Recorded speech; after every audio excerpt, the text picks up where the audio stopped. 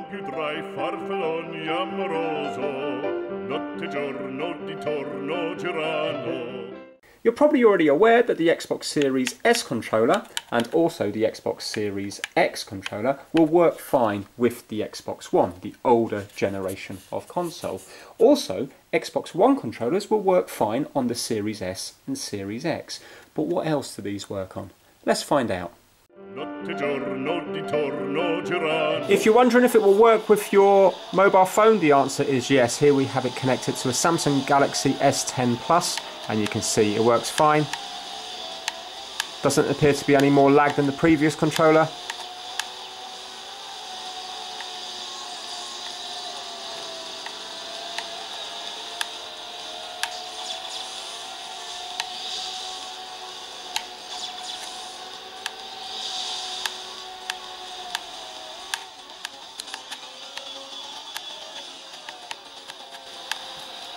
Let's move on to another one.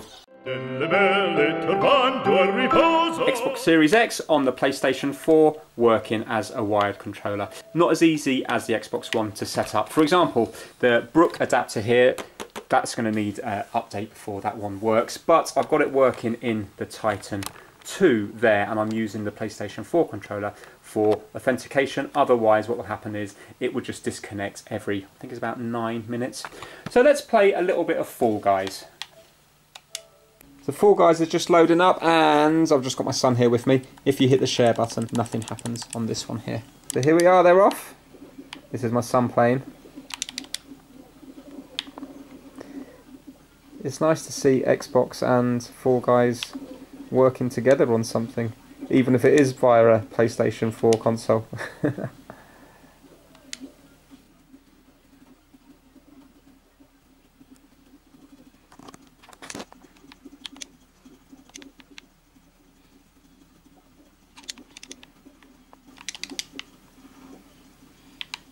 You're doing well. Yes.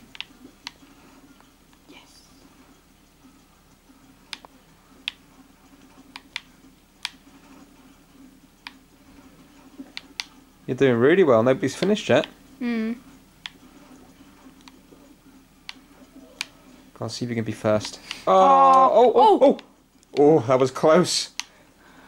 Do it for the Series X controller. Go on. No!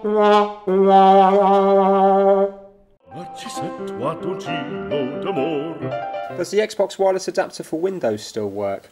Yes, plugged it into the PC here, synced up straight away. Let me show you a bit of gameplay.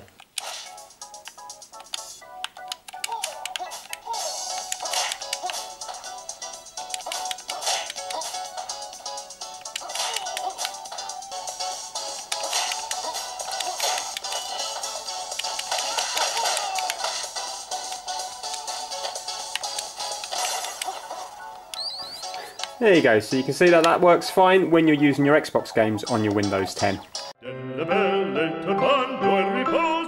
If you're wondering if you can use the same accessories on the bottom of the controller, the answer is yes. If you look at the new controller here, they've done the bottom exactly the same and the same size as the older Xbox One controllers. So for example, if you were to plug in this little chat adapter here, you will see it still fits perfectly like so. And then after about 5 or 10 seconds, you will see that it will liven itself up. There you go. So it's useful to know that you can use the old accessories with your new controller. If you're wondering if you can play your controller without batteries, the answer is yes. So you can plug in a USB-C cable directly into it from a USB port on the Xbox. And if you have a look here now, you can see it will sync up. And if we go up to the screen, you can see it moving around the place. And that's with no batteries in. Now let's say if you didn't want to sit so close to your Xbox, of course you can then plug this into a 5-volt supply. So if we were to plug it in here, you will see that although it's not connected to the Xbox, it's going to sync itself up wirelessly. So if I hit that one there, you can see now that we're synced up. No batteries in it still, and now we don't have to sit so close to the Xbox if we choose, and you can see it's still moving up there. Here we have 8 controllers connected to the one Xbox Series S, and if we look up on the screen here, you can see that it is still working. But now what happens when we connect up the 9th controller? So I've got one more here, so let's turn this one on, put it into pairing mode. Right, so that's flashing fast now. Let's go over here, press that. Let's see if it's going to connect up. I know the limit's 8, I just want to see what happens when the 9th one tries. No, there you go, it gave up. So now, it says 8 wireless controllers, but let's see what happens if we make it into a wired controller. So let's plug in a cable into the top and into here. Right, it gave a little vibration. Let's turn it on. No. So the limit is 8, whether it's wireless or wired, and using a mixture of Xbox Series S, Series X, and also Xbox One controllers. That's quite interesting to know. Let's move on. When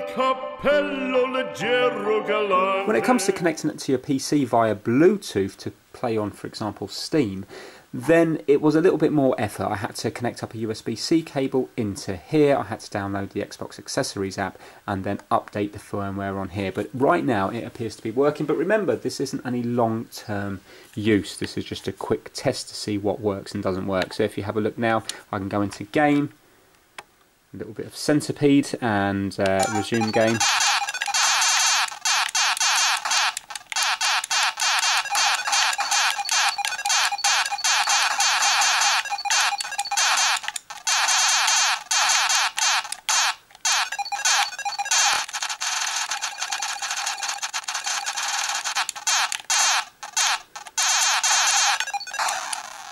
There we go.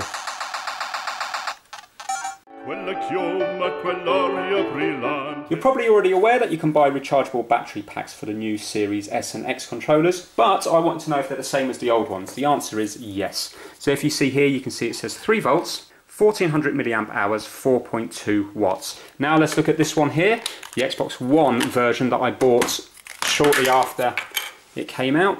And it says here 3 volts, 1400 milliamp hours, 4.2 watt hours, and this will work perfectly in the new Series X and S controllers. The problem is we can't charge it using the old cable because it's micro USB. So what you have to do is get yourself another one from, for example, your phone or your Nintendo Switch or something like that, and then it will charge just fine. So this is the one from the Nintendo Switch Pro controller, and when I plug it in here you will see the light will go out and come back on again. So now basically that is powering the battery there. Now if you're thinking, well, there's no light on it, well, interestingly enough, on the new one there's no light anyway. So this is the official one that comes in the pack, and there's no little LED to let you know it's charging. On the old one we had a nice little LED to light up, not the case on the new one. So yes, you can definitely use the old battery packs with the new controllers. For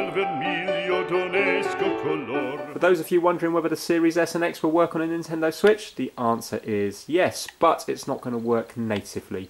So I've had to try numerous different adapters down here. I've got loads of them to work wired, but not wireless. The closest I've got to is the Magic NS adapter here, the Mayflash one. And that will work wirelessly, but I can't get it to work yet. So I've updated to the latest firmware. It's in development at the moment, and it's supposed to work on it, but it's not for me. But give it a few more days or weeks when they iron things out, and hopefully it will work. Now you're probably wondering whether the share button takes videos and pictures. No, when I go into the test input devices, it's not doing anything. So because it's the Magic NS adapter, you have to tap these 2 buttons here to do the capture, and also hold them down to do the video. But maybe on a later update they might be able to change that so it works with this one here. But let me just show you a quick bit of Mario Kart. Now this is plus and this is minus, in case you're wondering. And it does work nicely. Obviously there's no motion controls because it's an Xbox controller.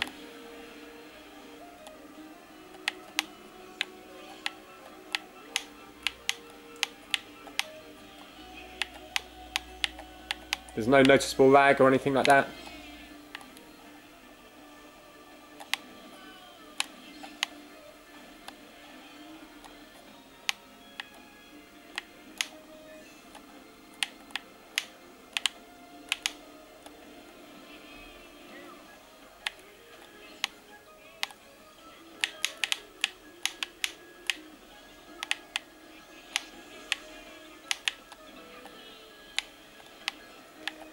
Right, so that is it for this video. I hope you enjoyed it. It's kind of fun seeing what works and what doesn't work on the Xbox Series S and Series X controller.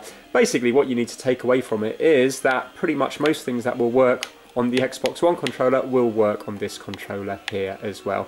So that is it. If you enjoyed it, please give it a massive thumbs up and please subscribe for more videos. Take care. Bye now. Quel vermiglio d'onesto color non più frai quei pennacchini, quel cappello, quella chioma, quell'aria brillante.